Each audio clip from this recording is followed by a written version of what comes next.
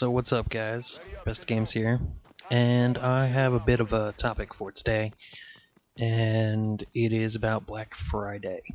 As you know, Black Friday is actually today, so happy Black Friday, and also happy Thanksgiving to all of you people out there, who, you know, just want a happy Thanksgiving, I guess. But before I get into the real part of the commentary that I want to talk about, I figure I should talk about this gameplay because this gameplay is the perfect way you should use a shotgun in Call of Duty Advanced Warfare. So I'm not going to edit on the screen the custom class setup, but I am going to leave a link of it in the description for you guys to look at and enjoy in all of its glory. And I'll just go over it with you real quick. It is the TAC-19. I have the enlisted version, the light trigger. I got it in a drop, and I was like, alright, cool, this thing makes it fire faster, and it's lower mobility, whatever. Drifter says mobility does nothing, which then he proves that it does something, but it's like ADS time, and who the fuck gives a shit about ADSing on a fucking shotgun? Not me, not this bucko. So, we got that combat knife, because as a secondary, because fuck the pistols in this game, they all suck. We don't have attachments with the TAC-19 because this was like one of the first games that I ever played the TAC-19 with.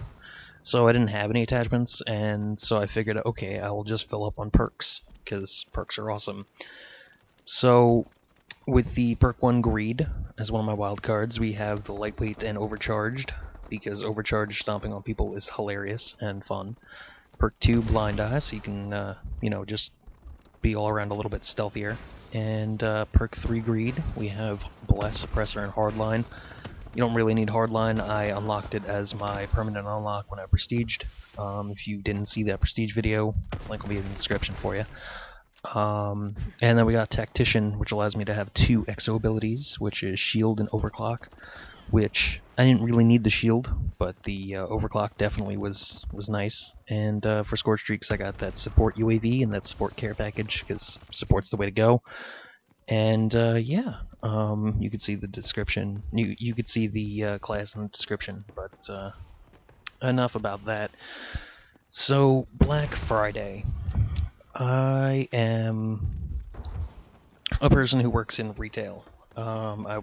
I've probably said the name of the store that I work in on recording probably once or twice somewhere on the channel. I'm not saying it here, but as long as I still work there, I'm not gonna make it completely obvious where I work because, well, I have plenty of stories and plenty of things to say about my job, and I don't need them to come back and bite me in the ass, even though it is a minimum wage piece of shit job. But be that as it may, I don't need shit coming back at me, so I choose my public words carefully, which is why I'm very rarely on any kind of social media as it is.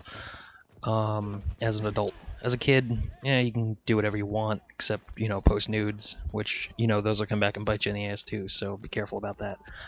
But anyway, Black Friday. Now, the trend, I've been working retail for, let's see, 3 years, almost 4, getting there. And Black Friday, by itself, is not necessarily a bad thing. Black Friday is a great day for everybody to come in and get some really great deals on some, higher priced things that they normally wouldn't get a deal on. So cool. Alright, it's kind of a mad dash for who can get the best fucking TV faster than everybody else, but whatever the case may be, it drives sales for stores, and stores need to exist in the economy just like everybody else.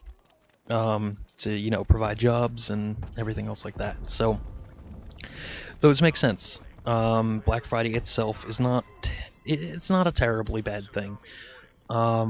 It's not evil by nature.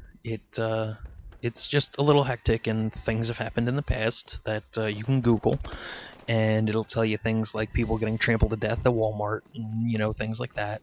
And they've taken a lot of steps to prevent that at a lot of retailers and security guards everywhere and everything like that. So, I mean, you're a lot safer now than you were a couple years ago going Black Friday. Black Friday deals and stuff.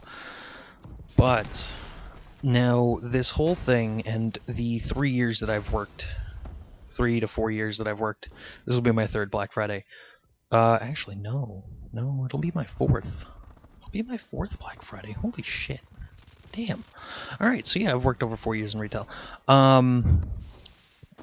My fourth Black Friday. Every single one of the Black Fridays that I've worked, the store has opened up on Thanksgiving. The first store that I worked in, it was 10 o'clock, and that was the entire mall. They opened at 10 o'clock Thanksgiving night. Now that, not that much of a travesty, but it's still kind of fucked up. You don't need to open up on Thanksgiving for Black Friday. It's called Black Friday. Okay? Now let's fast forward to the next store that I worked at, which I can actually name Toys R Us. I worked at Toys R Us seasonal, and they opened at 8. They opened at 8 p.m. Okay? And I found that to be a bit annoying, actually, because I was scheduled for the 8 p.m. shift. And I was doing the 8 p.m. shift to 5 in the morning, which, yeah, that, I like overnights, personally, but kind of kicked my ass. And now at the store that I'm working at, last year was 8, and this year is 6. That should narrow it down to which retailer I work at. Maybe not the exact one, but gives you a couple ideas. 6 p.m. And luckily I'm not working that 6 p.m. shift. I'm working midnight to like 9 in the morning. So I'm going to be extremely exhausted on Black Friday itself, and that's good because I don't have the money to spend on shit. So that's a-okay with me. But it's going to be a sleepless night, and by the time you actually watch this, I'll probably be sleeping. And if I'm not sleeping, then, well, then you're watching this late. But, yeah, so, I don't know, like, Black Friday itself is not a bad thing. Opening on Thanksgiving, the earlier and earlier this shit gets, is just ridiculous.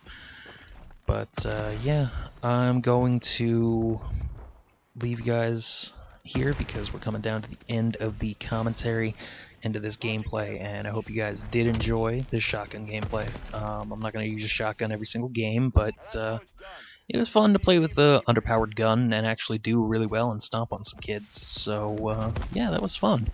So, I will see you guys on the next video, and peace out.